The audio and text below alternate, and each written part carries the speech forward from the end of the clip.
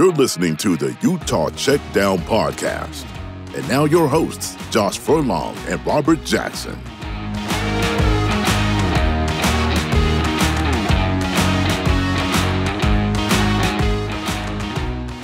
Welcome back to another edition of the Utah Checkdown Podcast. I'm Josh Furlong, joined with my co-host Robert Jackson.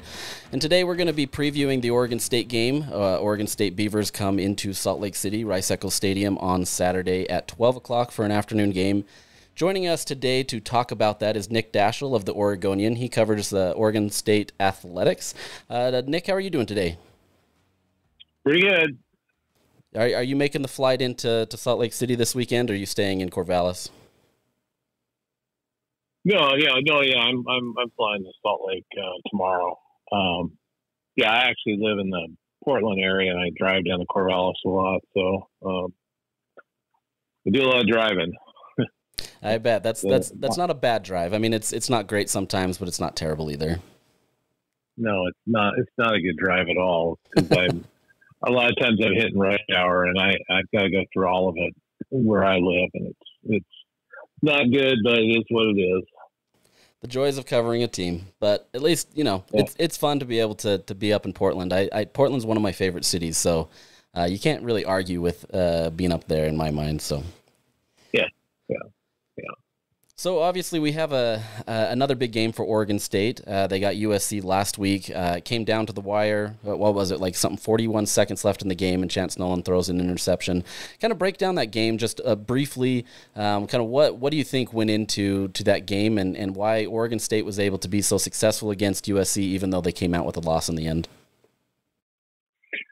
Well, I mean, in the end, the difference was turnovers. Oregon State had 4 and USC had none. And if Oregon State plays a clean game in that respect, I'm pretty sure they win the game because USC scored 10 of their 17 off turnovers. And I mean, really, their only touchdown drive of their creation was the final one. And even in that, there was a 4th and 6, at midfield that USC.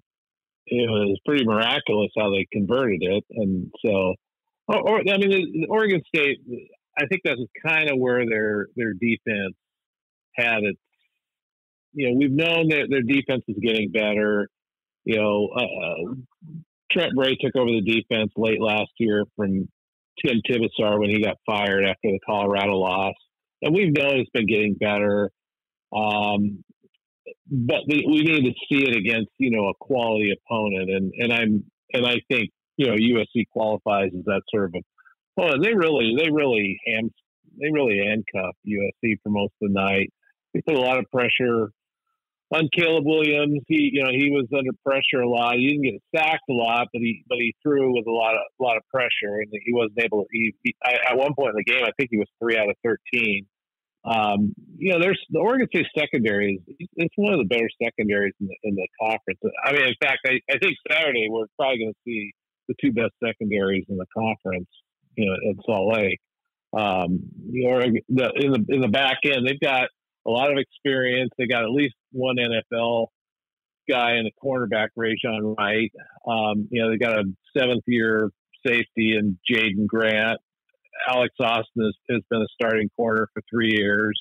They've got a real big hitting safety in Ketan Oladapo. He had a career high, I think it was 16 tackles a few weeks ago against Fresno State. So that's really where the strength of that defense is. And they pretty well controlled USC's receivers, except for that final drive where safety just got late and it was a touchdown.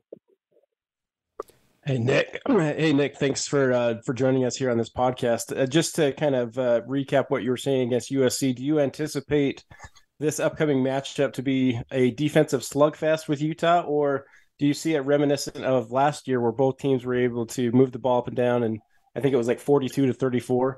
It's kind of like a shootout. Do you see it being more of a defensive slugfest in this one? I mean, if I had to pick one or the other, I'd say it's probably going to lean more toward the lower score than a higher scoring game. But I mean, as you know, in the Pac-12, anything's possible. Chance Nolan didn't have a good game last week, and I think he bounces back. So maybe the offense gets a little bit better. The thing that's really the difference between this year's offense and last year is the running game. The running game's been good enough, but it's not elite like last year.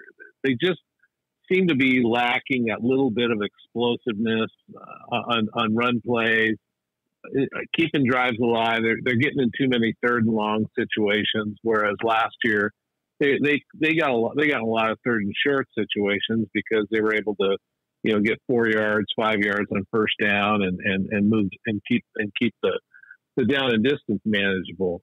So yeah, I kind of think it's going to be. I picked a 27-20 Utah, but so I kind of think it's in that neighborhood. But in this league, shoot, anything's possible. Nick, obviously, like you mentioned, Chance Nolan has been effective for Oregon State. He had 4 turnovers in that game against USC, and the fact that they were able to be effective and really take it down to the wire says something about what Oregon State's been able to do. But does this feel, at least in your eyes, that it's kind of up to Chance Nolan to be able to lead this team? Like everybody else is kind of doing what they need, and I don't want to put all that pressure on one person, but do you feel like this team goes as well as he goes? Yeah, probably against the better teams. I mean, you gotta. I mean, people are down on Chance right now, but you got to remember he's the one that was lights out in the fourth quarter against Fresno State. If he doesn't do what he did, they don't win that game. I mean, he was electric in those last 6-7 minutes when they needed him to be good. He was great, and he can be great. He just every now and then he just has one of those games where the ball starts floating and USC is as good as they are in the shoot. They're probably one of the better teams in the country when it comes to being opportunistic. They've got 14 takeaways and they have none, so they're pretty good at that. So then I assume that Utah would do the same thing against Chance if he lets them do it. They just need to block a little better, and he just needs to make a little bit better decisions. But the main thing to me is they got to get the running game going to where it's really effective, and they're not sitting there in 3rd and 8 as much as they were against USC, because that just makes it too easy for a defense like Utah or USC to take advantage of it in that situation. Kind of keeping on the same lines of the running game, last year Utah brought in a top 25 run defense, and Oregon State was able to average about a little over 6 yards a carry against this Morgan Scalley-led defense. Talk about Deshaun Fenwick and how you've kind of seen him evolve as a running back, and what are you looking for as far as his matchups going forward on Saturday? Well, at this point, it's not really Fenwick so much as it's a three-headed running back. It's kind of a committee deal at this point. They're kind of letting it play out to see if one of these guys really takes over the job. Fenwick has been starting, but I mean, on a series, you'll see all 3 of them in there, and usually a guy will be in there 2 or 3 plays. He's out. Then it's Damian Martinez, and then it's Jam Griffin. One of those 3, and the last impression is Jam Griffin is suddenly the favored guy. I mean, he had 82 yards on 12 carries. I think it was 82 or 84. I can't remember. But he had five of his 12 carries were for over 10 yards against SC, including one of the touchdowns. So, it's just a matter of one of those guys eventually taking over the job. And right now Griffin is, I'm not saying he's going to start Saturday, but right now he's the hot back, and he does have some quality behind him. He's a transfer from Georgia Tech. He played some there, but I mean, he was a big time prospect out of high school, and I based on the USC game, I mean, I expect to see what he could do, see if he can pair that up with a even bigger effort than he did a week ago. I have to admit, watching Oregon State this year, Jack Coletto has been one of my favorite players to watch. Obviously, he's a linebacker, and so he lines up on defense, but he's getting a lot of goal line play or short yardage situations to really extend the plays. What does it mean to be able to have a guy like Jack Coletto to be able to just be that Swiss Army knife type player for Oregon State? you broke up on that last part. Did you ask what Kuithe means to the offense? Yeah, just the offense or the team in general, just with him being able to be kind of the versatile player everywhere. Well, he's the most popular player on the team for sure. I mean, because he's on everything. He plays a fair amount inside linebacker. He's in on offense. That he can play He can play wildcat quarterback. He can play running back, fullback, H-back. He's got lined up as a receiver. He plays all four special teams. I mean, he's just unique. I get fans asking, well, who's Jonathan recruiting to be the next Kuithe? And I go, they're not. He's unique. He's a unicorn. He's one of these guys you're not going to find very often because he's big. He's been a quarterback. He played quarterback in high school and he did in junior college. He was recruited to Oregon State as a quarterback. And he started against Colorado in 2018 at quarterback. So he knows how to read a defense. So that's what kind of makes him effective as the wildcat guy. Plus, he's just a brute. I mean, he's 240. He's got a little bit of speed to him. I mean, he's broke a couple of runs during his career for touchdowns, long runs. He had one this year, 41 yards for a touchdown against Boise State. I mean, if he gets through the line and he gets a seam, he can pick up big yards. So, but he's really popular because he's a friendly guy, and he knows who he is. He doesn't try to be anything more than he is, but he's willing to do anything, and he pretty much does. Outside of Kuithe, who is your other player to watch for on this defensive side for the Beavers? Well, on defense, I mean, we keep waiting for an outside linebacker to really break out, but so far that hasn't happened. I mean, again, I have to go back to the secondary. Rajon Wright is really, he's really the most, I would say, outside of Luke Musgrave, the tight end, who won't play, much like Brant Kuithe. Neither one's going to play, and it's kind of unfortunate because they might be the best two receivers on the field if they both played. But Rajon Wright is, he's been locked down for most of the season. His brother plays for the Dallas Cowboys, Nashon Wright, and he came back for his senior year he could have went to the NFL this last year and got a tryout, but he wanted to get a little bit more polish on his game, and so he came back, and so far it looks like it's paid off. But I'd say him. I mean, the other guy that's in on a lot of plays is Jaden Grant's in a lot of plays.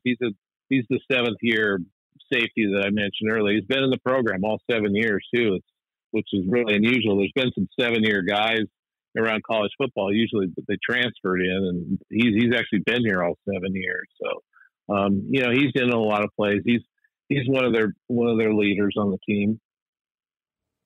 You kind of tipped your hand a little bit in an earlier question about kind of how you see Utah winning this game, but in your eyes, what do you see? I guess how do you see Oregon State winning this game, knowing that they beat them last year, so this isn't like an impossible thing. But what do you see this? How do you see Oregon State doing this?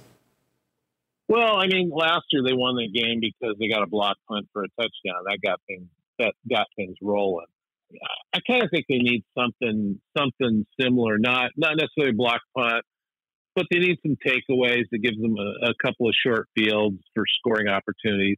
They've been pretty good with takeaways. They've just been inconsistent. The two that get Fresno and Boise State and Montana State combined, they had 8 turnovers.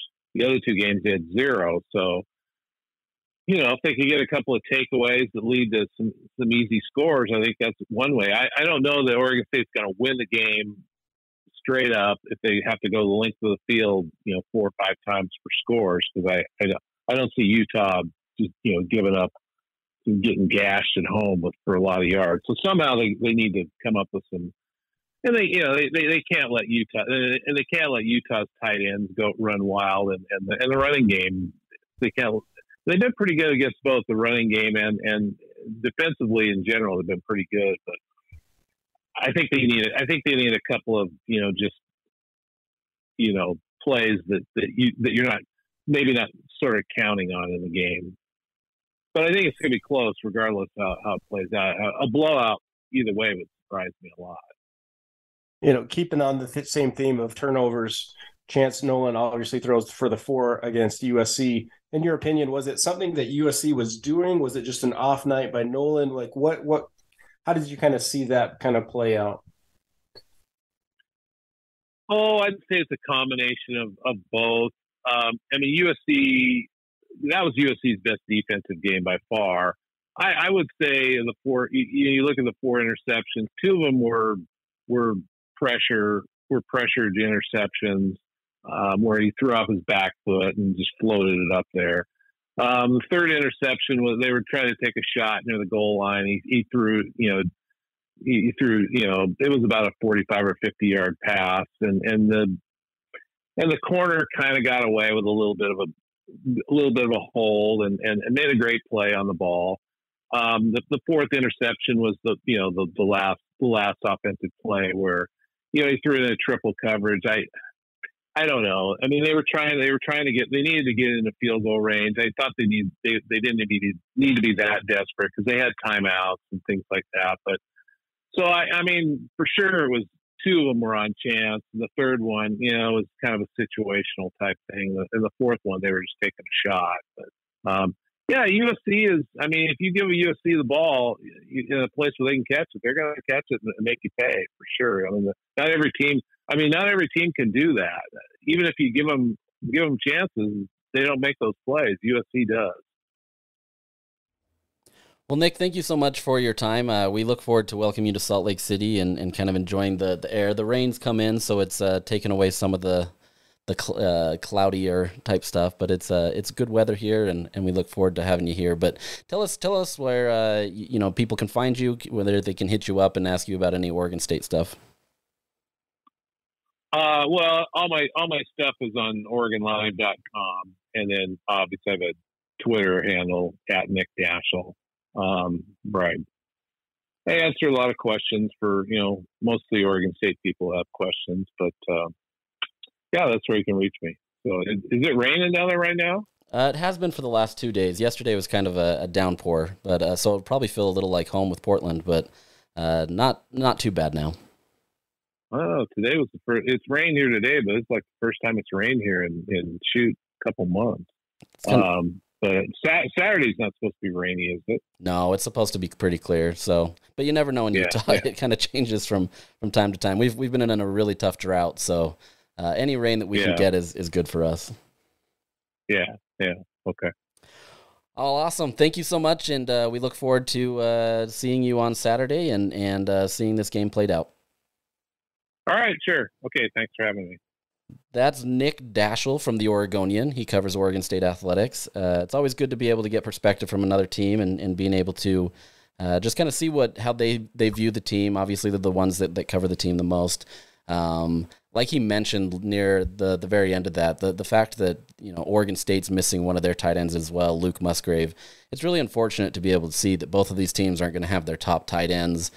These teams kind of resemble themselves a lot on offense and kind of how they structure things. So it's a little unfortunate that we don't get that. But I think these teams are going to have to find a different way to win, and it's going to be a fun one. I think it's going to be fun. I mean, Rob, do you agree with him that this is going to be maybe a slugfest, that it's going to be a low scoring affair? Well, I mean, Utah's going to be struggling to move the ball through the air. I mean, I'll tell you that when they were able to hold a prolific USC offense that was seemingly throwing for nearly 400 yards a game, and they held them to 180. So, I mean, that alone, the secondary, like he mentioned, played lights out in that game. So. And that last play where Jordan Addison gets a touchdown, that the safety is like a second late, and it's a game of inches, right? That's just how it plays out. But I think that Utah, if they're going to have success, it's going to have to be on the ground. The Tavion Thomas, Micaiah Bernard, and now Jaquindon Jackson, he'll get thrown into the mix along with Jalen Glover. So I kind of expect to see all 4 running backs get their shot, and kind of similar to what Oregon State will do, where they're kind of going to ride the hot hand, kind of see who's going to be the one that's going to fight for those extra yards. And in a game like this, I think field position and the turnover battle is going to be absolutely key. Yeah, I completely agree. I think, both teams are going to have to establish the run. It's going to be one of those games where there's not going to be a lot of passing. At least I don't think so, right? Like sometimes, Ludwig will come out there and surprise us, or different things will happen. But I really do. We thought that last week too, Well, that's right? true, and they went we thought fast. that Utah was gonna run all over ASU, and Utah was determined to throw it. And so must have been something in their film review that they saw a weakness that they could exploit. So yeah, I guess we could be totally off base here. But I mean, this is 2 weeks in a row where the game plan is obviously going to be run heavy. Well, at least from our perspective, that it should be run heavy. Yeah, and I think there's a lot of motivation on this side, right? Like they felt like they had the game last year. For the most part, the offense was actually playing really well. Things weren't going perfect, right? Like it's not like the offense was just lights out, but for the most part, the offense was doing its job. It was just on the other end of the ball where the defense just couldn't wrap up. They couldn't tackle. They couldn't do whatever they needed to do. And then, like Nick mentioned, there was that blocked punt that really just killed Utah's chances and limited what they were able to do. And so, you mentioned being able to have that turnover battle, right? Like obviously Chance Nolan threw 4 interceptions against USC, and the fact that they only lost was as close as they did is pretty impressive. That defense can kind of lock up USC and be able to do that. There's obviously some things going on with USC, and we'll see how that shakes out and see if they were kind of a pretender to some extent, or if this was just US or Oregon State is that good. But the only thing that would give me pause to say that this won't be a defensive slugfest in the sense on Utah's side is that how much they want this game, right? I don't think they're going to be sleeping on Oregon State. They know that Oregon State is a good team. They understand that Jonathan Smith has done a phenomenal job of getting this program to a much better middle of the road destination, right? Like they're still not quite to that upper echelon. I think they're getting there. But they're not going to, they're not going into this game thinking that Oregon State's just this, pass by game that they're going to win and then move on to UCLA next week. I think the benefit here is that they have their full attention. You've got a defense that's seemingly hitting its stride, and, we'll see what happens. Obviously taking out Brant Kuithe, that's going to change things, but I'm curious to see how this goes and if it will be a defensive slugfest or if this is going to be one of those games where Utah really tries to establish itself early, really tries to push that tempo like we saw in Arizona State, and really just kind of put Oregon State to bed quickly. So with that, obviously, the defense for Oregon State has been pretty stout. They are 10th in the nation with interceptions. They've got 6.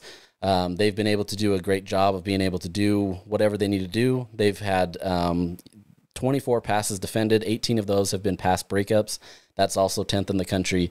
This is a defense that is opportunistic. They're ready. They're ready to do whatever they need to be able to make the opposing quarterbacks pay. And so I think that's going to be interesting to be able to look at. Do you see Utah struggling in this area if they decide to open up that passing game? No, I think that Andy Ludwig is going to dial up some safe passes, and I don't see, as has been the case for the majority of the season, we haven't seen a ton of downfield shots taken, largely due to the mismatch in the tight end game. They're trying to get the ball out quick, so I don't really anticipate it changing Utah's game plan. But if you were to look at as far as Oregon State's defense, if you were to look up in the rest of the country, the rest of the conference, the rest of the Pac-12, there isn't a more similar team to Utah than Oregon State. They're the blue chip, play you tough every single week. And you have to really admire the way that Jonathan Smith has built this program up back from, they've really took a nosedive ever since Mike Riley took off for Nebraska. So they really haven't been relevant, until recently, until he took over. And now all of a sudden here they are. They were undefeated going to, home versus USC, and really took them down to the wire. And if you don't throw 4 interceptions, if you win the turnover battle, that's a completely different ball game, maybe even blow out USC. So this is a very capable defense, and I don't really anticipate Utah taking a ton of chances on offense. I think they're going to play it safe. They're going to throw it out in the flat quite a bit. They're going to do some swing passes to the running backs and really kind of see the question for Utah is how can you replace Brant Kuithe? Because on paper you just can't. But they're going to try. And how are they going to try to get that short to intermediate passing game at least enough of a threat so that Oregon State has to stay respectful of it? Otherwise, they're just going to stack 9 guys in the box and dare Utah to throw it over the top. And so we'll see what happens. But it's going to be one of those chess match type games where both coaches are going to be adjusting to try to slow down whatever side. And if you're Utah, up until this point, outside of that Florida game, you have been able to make those in-game adjustments, and that has to be a positive. Now, the level of difficulty obviously goes back up this week. You kind of had in for your opponents your last 3 games, and so this is going to be your first real true test since that Florida game. So we'll see how they respond. Well, and I think you mentioned what you mentioned there about, replacing Brant Kuithe is people forget that Dalton Kincaid's still there, right? I mean, like, this isn't something that Utah is completely worried about. I mean, it's definitely going to impact the game, right? Like, we're not going to sit here and say that you take Brant Kuithe out of an offense and everything's just going to go ho-hum, and maybe it can. But I think the scenario that Utah has with Dalton Kincaid, he becomes a big target and a big threat for Oregon State that they can't load up that box. Even if you put double coverage on Dalton Kincaid or something, they're still going to roll out a Thomas Yasman, and being able to put him out there. And maybe he's not as capable as the 2 people in front of him. But we also don't know that either, right? Like, we haven't seen a lot of opportunities from him. He's been overlooked in a lot of ways because of who's in front of him, and his understanding of football is still growing, right? He's still understanding what it is after being a rugby player for his whole life. So, I think Oregon State still has to respect Utah's ability to be able to spread the field that way and being able to not know where Utah's going to go. It would be easy to say, oh, they're going to load up the box and worry about Tavion Thomas or Jalen Glover or any of these other guys back there. But the reality is any of those tight ends can escape and they can make you pay, as Yasman did with that 72-yard run. So it'll be interesting. I'm curious to see how that all shakes out. But I think simply because Utah is going to be focused on this game, I think that's going to help them. I think their special teams is in a much better scenario, at least punting wise. The coverage hasn't been great on 2 of those plays against Arizona State, so. That could cause some pause, but I think it really does come down to that turnover battle, right? Is Chance Nolan the guy that's going to be able to do it for Oregon State? Can Cam Rising do it for Utah? We've seen him make some great plays, but we've also seen him try to thread the needles in areas that he really shouldn't be able to do. I mean, you look at Dalton Kincaid's second touchdown where he had to grab it over 3 guys, essentially. That's probably not a throw you want him to make. But you also have a talented tight end that is able to make that play. So, like you said, this is going to be very much so a turnover battle.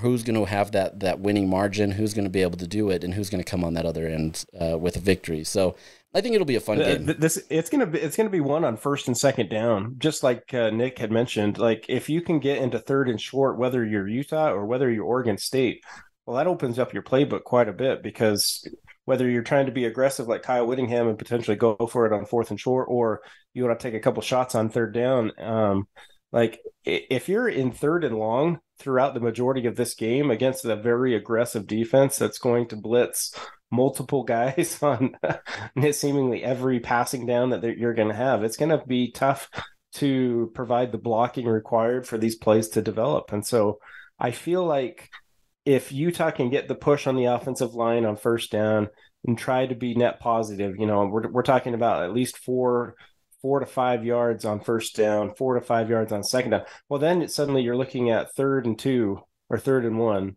or even moving the change in your first 2 downs. And then, over the course of the game, you take your calculated risks at taking some shots down the field. But this is going to be a game. It's like, for Utah fans of old, this is going to be like playing Air Force, where every yard is going to be a fight.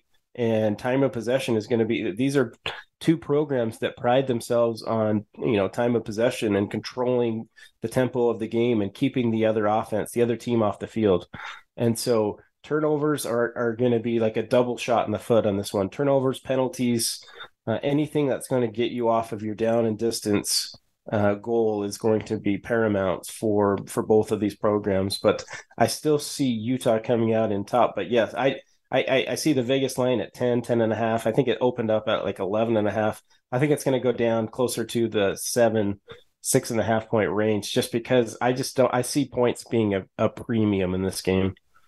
But with that, I mean, I agree with you. I think it's one of those games where 10 points, could it happen 100%? But I see it being a much slimmer margin, just simply because this is two teams that are kind of identical. A lot of not blue chip, but blue collar guys, I should say, where, there's, especially on Oregon State side on offense, they don't necessarily have that name that is going to be flashy, right? Like, people aren't looking at Oregon State and saying, oh, they have this guy.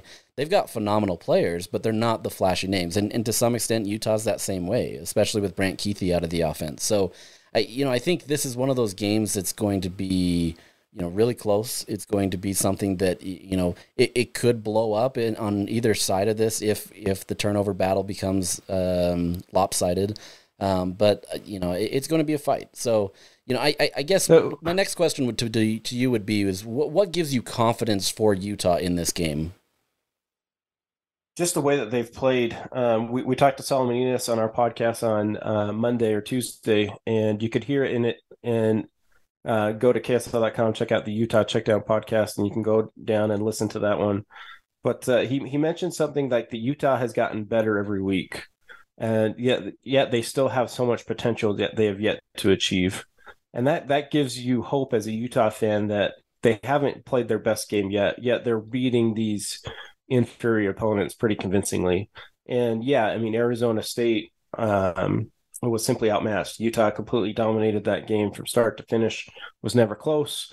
And that's, it's not like Arizona State. I mean, they're a P5 program. I believe they have more 4-star athletes than Utah does, if I'm not mistaken. So they have the athletes on the field, but Utah, with its development under Kyle Whittingham, Morgan Scalley on defense, they were able to completely dominate that line of scrimmage and really force Arizona State. We talk about third and long. I mean, Arizona State was in third and long almost all games. So I feel like Utah's defense is going to be the deciding factor in this one. Can they hold Oregon State to those third and longs themselves and then capitalize? If it's 3rd and 8 and you're not sending the house, if you're Morgan Scalley, if you don't have confidence in your man schemes on the back end that and really pressure a quarterback that just seemingly threw 4 interceptions last week, because that's what USC did, right? I mean, they put pressure on Oregon State, and Chance Nolan didn't adjust well. He ended up throwing 4 interceptions. Yeah, 2 of them were probably on his receivers, just not making the catch. But if you're Utah, you have to be really looking forward to that battle. And then a little bit of the revenge factor, right? Like, this was your only conference loss last season. And it was a game where you were up 14-0. It seemed like everything that you were doing right offensively and defensively was working. And all of a sudden you could feel the tide, that you could feel the momentum start to slip. And then you have a blocked punt. You should have had 2 of them, if not for some fluky I think it got called back, didn't equipment. It was like an equipment malfunction. Like you had 2 players on the field wearing the same jersey number or something like that. I mean, in all honesty, you probably should have had 2 blocked punts for touchdowns in that game. So that is your concern. And I guess if you were to look at concerns, special teams outside of the field goal kicking, I would give that a pass, because I think that's been really solid. The punting has been close to getting blocked. They haven't had one blocked, but it's still been close, too close for comfort, I would say. And your coverage on kickoffs have been abysmal at best. If your kicker is having to make tackles, 2 of them, especially like touchdown saving tackles, good tackles, that is not good. So those are the momentum swinging plays that you can see go, for either side, for Utah or for Oregon State, that could be the deciding factor and kind of swinging that momentum. Like, what do you see from Utah's offense against this tough Oregon State defense, and what gives you confidence that they'll be able to move the football? Yeah, I think, before that, I think I had agreed with you on the defense, right? And I probably would have said that as well. But for me, the thing that gives me confidence is Utah's offensive line. We didn't really see a lot of their push last week against Arizona State. They kind of got pushed around a little bit, so that could give you some pause. But I think the way that this group is playing together, they've got a lot of experience. They've been able to really establish what they want to do. Gives me pause that they'll be able to be okay, right? They're going to be able to handle the blitzing and the different pressures that Oregon State's going to dial up, and really kind of give Cam the pocket that he needs to work with. Now, does that mean that everything's going to be perfect and that, when we come back on Monday and we talk about this game, the offensive line is going to shine? I mean, for Utah's sake, you hope so, right? But I think there's going to be some mistakes. There's going to be things that people are frustrated with. But this is a physical team. But I think that the way that Utah's, built, this is going to be okay, right? They've got their offensive line that's stout. They can do what they need to. If you really need to go into an 11 or 12, I don't think they can really kind of get into that 13 personnel now. They can, but it's a little different in how they can operate it with Brandt out. I think they're going to be okay in being able to establish that. And if they can do that, I think if they can really establish themselves as being the physical force and creating those holes, Utah's run game is going to be fine, right? We saw when Tavion got into the game just how much more he took that game. Obviously he has to control what he's doing right now in his life and really being able to get himself on the field. And if he's able to do that, I think he makes it really difficult on Oregon State to be able to stop him. I think he's effective, and then you throw in some other guys. Maybe it is Jaquindon Jackson, with he's kind of a bigger body like Tavion Thomas and being able to, get off the edge and have some speed. If they can do that, though, if that offensive line can set the tone of this game and set the physicality of it and be able to really own in on that, I don't think Utah has a problem in this game, because I think that run game will be effective. And Oregon State they've given up a fair amount of yards, right? They're not bad, but they're not terrible, or they're not good either in terms of run defense. They're a good team, but they can be beatable. So I think that's what gives me pause, or not necessarily pause, confidence in this Utah offense. You saw it last week against USC where Oregon State, at the first play of the game on offense for USC was a 40-yard run by Travis Dye. And, you look at who took the go-ahead touchdown at the end was obviously Jordan Addison on a beautiful throw by Caleb Williams. But the touchdown before that also came on the ground. So I feel like USC was able to be effective in running the football. And, if you're game planning against this Oregon State defense, you would think that you would take a similar approach where, Tavion Thomas is going to get a heavy dose of carries, and you're just going to try to grind out those first downs and control the possession, and really force Oregon State to be the one to be on the offensive and to be the one to gamble and to be taking the risks and to make a mistake, especially with the home crowd at Rice-Eccles. I expect a full house. How many sellouts in a row are they up to? I've lost track, honestly. I should probably know better as the beat writer, but here I am. It's tough because, it's a day game and everybody's going to have, everybody has like the youth conference football and they have other obligations for their kids. And, it's a general conference weekend. It's unfortunate that this game isn't like a primetime night game, because I feel like this is the game of the weekend in the Pac-12. Outside of the UCLA Washington game, which happens to be on a Friday, this is the marquee matchup, in my opinion. And it's really two blue collar programs that are going to be going head to head. And I think the really deciding factor in this one will be the turnover battle. And Utah's done fairly well so far. They had the 2 interceptions against Arizona State. We didn't see any fumbles. I'm trying to think of the last fumble lost. Was it Southern Utah, where yes. Southern Utah was able to get its lone touchdown of the game? Yep. I think it was Tavion Thomas that put the ball on the turf. So, ball security, it's hard, because as a player, you're trying to fight for extra yards. You're trying to, stiff arm, juke, do whatever you can. But ball security is more important than any of that. And so what I've liked so far out of the season is when Utah's had to play younger players, Jalen Glover, especially Jaquindon Jackson, they haven't made mistakes. They haven't put the ball on the turf. And so you look at, this game when people, I would just preach that they don't try to do too much in trying to replace Brant Kuithe. Just do your role and realize that it's a team game. And if everybody does their 1/11th, then you can be successful on offense. And you don't need to do, 2 or 3 or 4 different players' roles. You just need to do your own. And, if you get to touch the football, you got to take care of it. If you're Solomon Eunice, you got to bring it in and not try to run before the catch like he talked about on Tuesday. So I feel like if you were to, let me ask you this, if you were to take 2 players on offense to try to that may see a increased role in Utah's offense, I have 2 in mind, but I want to hear who you think will kind of be the kind of like the replacement, so to speak, for Brant Kuithe in the passing game. I mean, that's obviously got to be Thomas Yasman, right? I mean, you could go with Dalton Kincaid, but I think Thomas is going to be that guy that gets the opportunities and is able to really kind of show us what he can do. He's a big guy, right? I mean, he's 6'5", 250 pounds. He's able to rumble down the field, and he's got some speed. So I think he's definitely one of those guys that's going to be able to do it. On the other end, I'm kind of in a mixture between 2 players in terms of kind of the run game, right? Where you're going to try to see them establish different things. To me, I see somebody like a Jalen Dixon or a Jaquindon Jackson being effective in this game, right? Maybe you get some sweep plays, maybe you get some reverses, whatever it may be, to try to be able to just kind of relax that defense a little bit and force them to really keep you honest in a lot of respects. So I would say maybe 2 of those three of those players can really be kind of the impact players.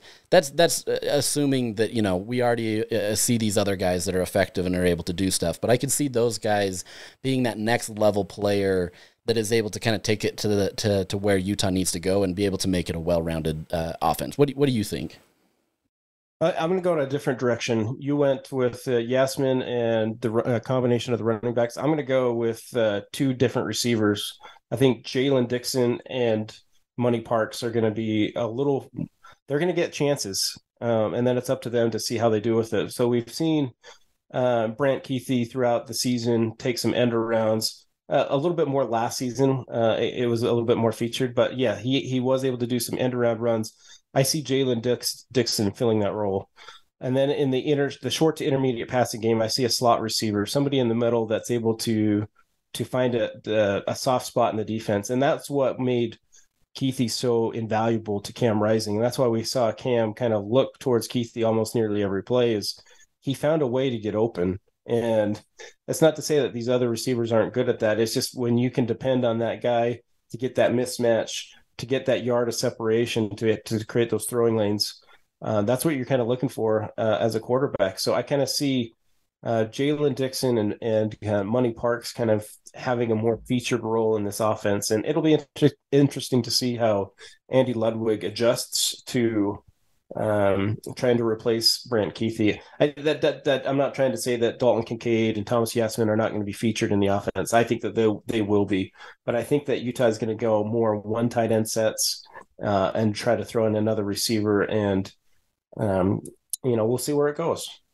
Yeah, I think we've talked a lot about this Oregon State game, and I think there's not much more we can really try to decipher, right? Because this is going to be a game between 2 tough teams. It's going to be a great opportunity to really establish the pecking order in the Pac-12 and really see if Utah has what it takes to be able to be where they need to be, or at least where they think they need to be. So it'll be an interesting game. But before we kind of close out this podcast, Rob, I'm just more curious, kind of what game outside of this one, it doesn't have to be in Pac-12 play, it can be, what game are you most looking forward to outside of that? That's a good question. The rivalry game tonight down in Provo, Utah State versus BYU, kind of has lost a little bit of its luster with the news that Logan Bonner is out for the season with a broken foot. It's you wonder how much of it he was playing through in the first couple of weeks. Obviously, they weren't the same team. Speaking towards Utah State, BYU seems to has established itself as a good program. So I don't see this game being all that close. Let me just run through the schedule. I feel like Alabama's been tested with the game at Texas, and I feel like they're going to get another shot here against Arkansas. Mm-hmm. And it's hard for these top tier programs because everybody's gunning for you, right? That's for Utah, everybody's going to be trying to knock you off because you're the defending champions, right? And so I feel like the Arkansas-Alabama game has some intrigue. Arkansas obviously lost. I didn't know it was possible to hit the top of a goalpost on a field goal Yeah, and then have it bounce out. That was incredible. I mean, you talk about a game of like just inches. And 1 inch to the left, and that's a good kick, right? Like, I mean, that's a 5 mile an hour wind gust that just kind of shoos it in. I don't know. So that's kind of one that catches my eye. The Kentucky Ole Miss game. So I mean, that's two SEC games, but in the Pac-12, obviously the UCLA, because Utah will play them next week versus Washington. That could be a game where, in our staff selections, I don't think I'm the only one that's picking UCLA just because it is at home. And I get that it's not going to be this raucous crowd and there really isn't that much of a home field advantage, but we don't really know a lot about Washington. Their biggest win so far was against the team that has been mediocre at best in the Big Ten. So those are kind of the games I'm keeping an eye on. What about you? Yeah, I think I definitely want to see the Washington-UCLA game. Are either one of these teams as good as their record reflects? Washington, they beat Michigan State, and that looked like a great win at the time. Michigan State was ranked, but they've really kind of fallen off since then. So I'm curious to see if this is real, if we do see a Michael Penix Jr. that is as good as we think he is, or if, Washington is just kind of benefiting based on their schedule. But on the flip side, UCLA, I mean, they haven't really played anybody this year. I mean, last week was Colorado, which is literally the worst team in Power 5, if not maybe all of FBS football. There's some bragging rights and some other respects for worse teams. Colorado State might challenge them on that one. It's too bad we don't get those two playing this year. I think that game is going to tell a lot in the Pac-12. And then, like you mentioned, in the SEC, that Kentucky Ole Miss game, I think that's really exciting. I think that's a fun game. You've got two teams that are really doing well. Kentucky, not necessarily your traditional powerhouse in football. They come in ranked higher against a really well-coached Ole Miss team with Jackson Dart at quarterback. There's a lot of fun football this week. There's a lot of ranked games this week where they play against each other. So it'll be a lot of fun. If you haven't had a chance to go sign up for our Pick'em, we pick 5 games each week. 2 or 3 of those are the local games, and then we pick some national games. And it's just fun for you to guess the score, see if you can win some prizes. We give away some Visa gift cards. So go ahead and check on that at ksl.com. It's a fun opportunity. But we appreciate you listening in to the Utah Checkdown podcast and joining us today. Go ahead and rate us on your favorite podcast platform. Hit us up if you have any questions or anything that you wanted us to talk about. But with that, we will sign off today and prepare for the Oregon State game. And then we will recap it again next week, hopefully again with Solomon Enos. So thanks for listening.